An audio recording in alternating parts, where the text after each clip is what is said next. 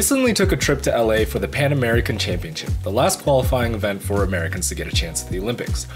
I went to film some interviews for Geek Climber magazine, as well as had the opportunity to film some content for my own channel. Another reason why I went to LA though is to hang out with Geek Climber. Geek Climber is a climbing YouTuber that has blown up recently, and say what you want to say, but I think this guy is a beast. The main reason why I say this is because he's honest with himself. He sits down and sees that he has weaknesses and actually does something about it. Although my pulley was torn and I wasn't able to climb much, I was able to sit down and give him a few exercises and a bit of coaching on how to improve his body tension, with some exercises that I firmly believe can be useful to anyone's climbing. Hi guys, I'm Albert Oak and I'm here with Geek Climber. What's up guys?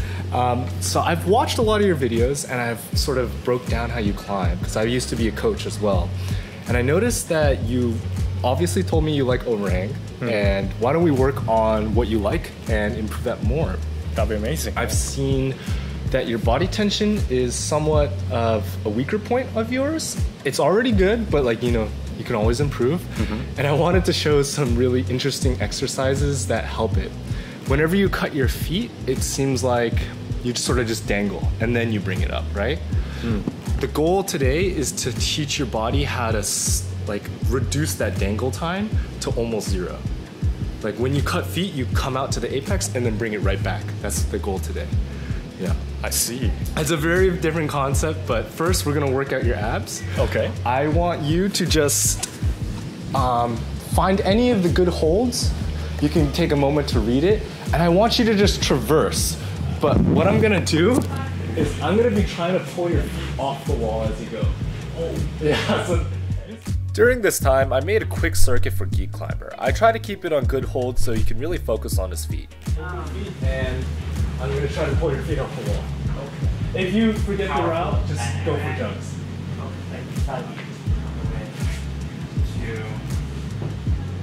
on. Nice. Good. Focus on pushing your feet. Push through your toe. Push through your toe. Come on. Come on. Nice. Stay. Yeah. Come on. Fight it. Come on, fight it. Oh my god. I'm gonna pull you off. Come on. Yep. Come on.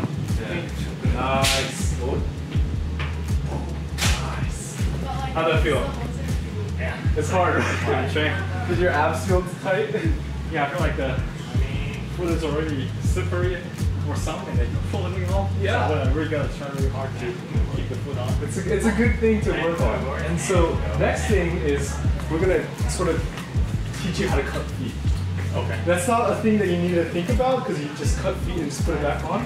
But there is like a very specific technique. So we can even take a break for a second and I'll do a little demonstration. Yeah.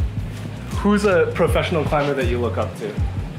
Adam Ondra.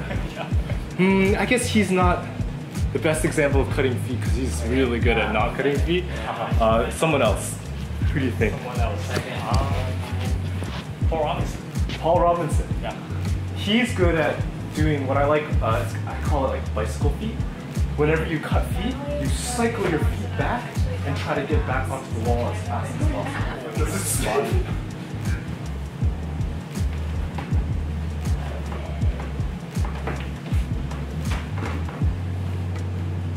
If you notice what I did there, the second my feet came, I pulled one back and then I cycle back the other one as fast as I can.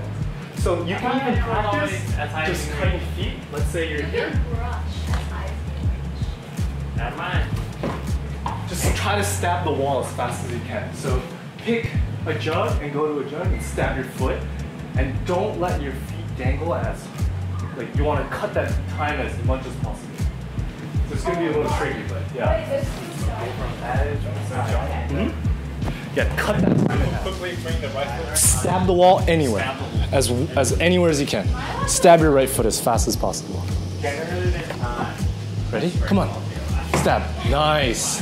Do you feel the difference of like knowing to release and then come back as fast as possible? You want to be thinking about that every time you cut feet. I feel like I'm using my core.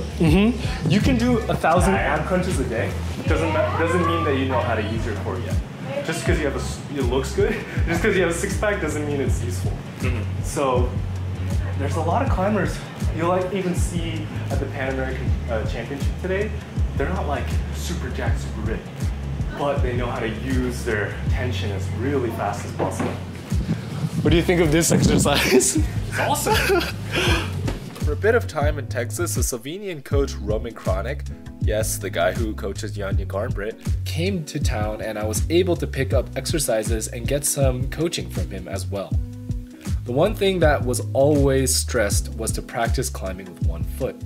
The workouts always incorporated some form of one-footed climbing, and it makes sense. If you can do something hard with one foot, imagine what you could do with two. But beyond that, it teaches you to move from your hips and puts you in often uncomfortable positions and really reinforces moving your entire body as you climb, not just doing pull-ups on the wall all day. Climbing is a full body sport, so why not use your full body? Please move your arm. Thank you. I'm kind of hurt my finger, not gonna lie. This blue, we'll try it left foot once and then right foot once. Okay, we'll work one foot the whole way. Okay. Yeah.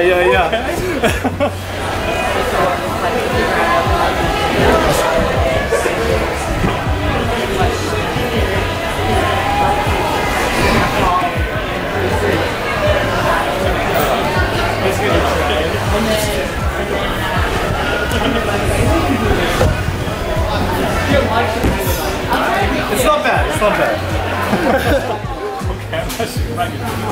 You will. You'll take a longer break than I do though. That's actually great. John, you gotta try this afterwards, yeah? Sure. Nice. It's okay. You could smear, yeah. Come on. Nice. Come on, bring it back quick. Yeah. Nice. Bring it back quick. Nice.